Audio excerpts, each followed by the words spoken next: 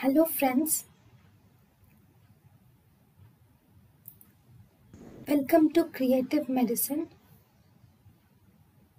In this lecture, we will learn about Now, the next important thing is duodenal stump blowout syndrome. In duodenal stump blowout, actually here this is mainly seen following Billroth 2. Okay, following Billroth 2, we see this duodenal stump blowout. Billroth 2 is something like this.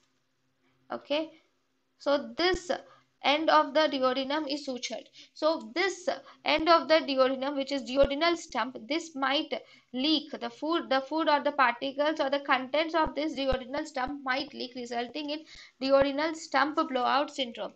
Actually, after doing Billroth 2 gastrectomy, if there is massive leakage of the fluids from the duodenal stump, then we call it as duodenal stump blowout syndrome.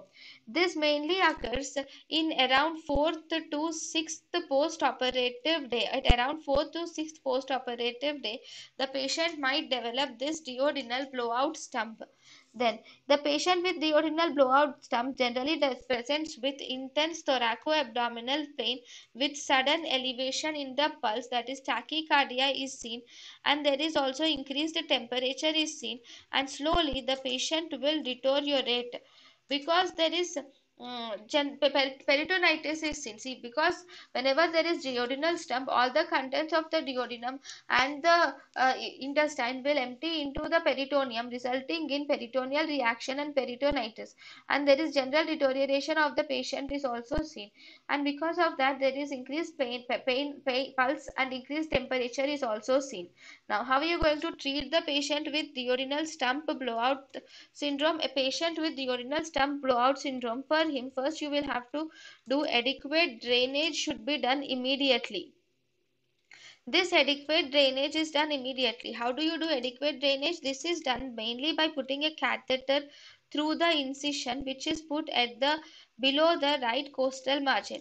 An incision is put below the right costal margin, and from there you put a catheter and drain the contents from the stomach. So if this is the stomach, from the right costal margin, here you will put a catheter and you will drain the contents from the stomach. Then this is one thing. Then you can also do total parenteral nutrition is initiated to the patient, and also fluid and electrolyte therapy is given according to the requirement. Fistula closure, the fistula which is formed should be closed within 2 to 3 weeks. We should do fistula closure is advised in the patient.